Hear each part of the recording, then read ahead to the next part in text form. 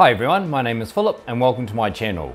2Miners has just added 2 Kaspa pools, one for where everyone joins in the pool mining and solo mining, and Zelcore has just added Kaspa to their wallet, so let's go take a look. I'm currently mining Kaspa to NiceHash. I have a AMD rig and that sort of floats around $6-7 a day. And I have a NVIDIA rig and that floats around $3 a day. The AMD rig has mostly 6600s, 6800s and 6900s in it, and that's pumping out 4 gigahash.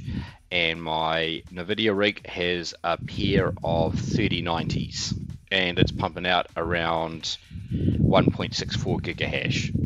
I don't like using lots of core wallets. There's just lots of bits of software for you to maintain, and any one of them could have a security vulnerability. So I was pretty excited when I saw Zelcore came out with Kaspa support. So let me grab my Kaspa wallet address and we'll add that into Minerstat, and then we'll set up mining to it. Back in Minerstat, we'll add the Kaspa wallet so we can mine to it. Call this one Zelcore Kaspa, and I'm going to guess we don't need the bit that says Kaspa colon to the beginning. Alright, so that one's added and it's happy with it. I would like to try solo mining Kaspa, so I'm in the 2Miners solo mining page and I'm going to use this quick start guide, and it's giving me a link. So I'm just going to be GPU mining. I'm not purchasing power from NiceHash, so let me copy this address here and I'm going to add that in as a pull into Minerstat as well. So we'll call this one 2Miners Kaspa, maybe we'll call it solo, and we'll add that pool address. Cool, that's all done. Now I've got that set up, I'm going to come across to my workers, and I've currently got them just running profit switching, but I'm going to change them into non-profit switching, just do manual mining for the moment. Alright, we'll go into the little config. So we'll just do rig 2 first of all. I'm going to use my pre-created clock tune profile, so my rig 2 for core sensitive algorithms. We'll turn off profit switching now. Alright, now we'll configure the client settings. Okay, because it was already mining Kaspa before, it's already got the settings here. I tend to just use advanced and just put in the command line options rather than using the simple one. So just saying mine algorithm and where it's to go to. So I've got to change this from NiceHash to using the 2Miners Kaspa solo pool. And I'll change from using my NiceHash wallet to the Zelcore one. I shouldn't have to change anything else.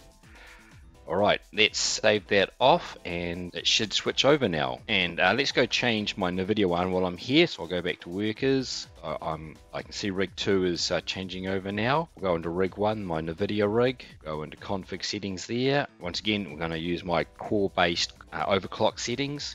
I'll turn off profit switching, and because it's already been mining Kaspa via NiceHash, it's already got the command line algorithm for, I like to use LOL miner, so I just got to change the pool from NiceHash to 2Miners Kaspa solo pool, change my wallet across to my Zelcore one, and click save. Okay, now we just got to wait 5 minutes and check that everything shows up at 2Miners. I'm getting an invalid address when mining at the moment, so let's just go back and check that again. When I copied my address before, I just took this QQF bit because that's how most wallets look like, but this one actually starts with Kaspa colon. So let's try updating my wallet address to include that. Alright, so back to wallets, there's my Zelcore Kaspa one, so I'll add the Kaspa colon in front of it and save that. Okay, if I check the worker, it's reinitializing them both right now. Okay, I'm just watching it manually start the mining, and it's just receiving new jobs from the Kaspa pool. No errors so far, so I think that's a good sign. It must be happy having the address begin with Kaspa colon. In the background, I can see things starting to go green and saying online, so it looks like that's now started mining correctly. If we go over to the 2Miner interface now, you just put your wallet address in and search. Now I've left this running for a couple of hours now to stabilize out, and I noticed that hash rate it reports has some wild swings in it. Like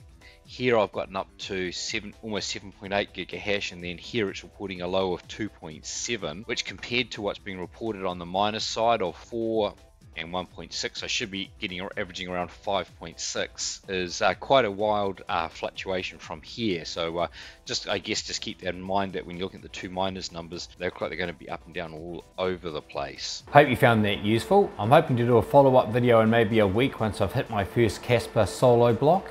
I'm going to leave some other videos that you might find of interest around my head, and thanks for watching.